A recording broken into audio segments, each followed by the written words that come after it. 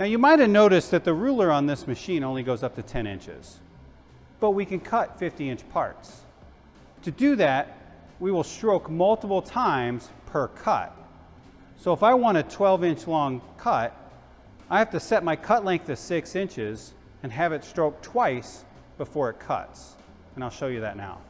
I need a 12-inch long part, so I'm going to set my strokes to 2 strokes, my part count to 2 parts.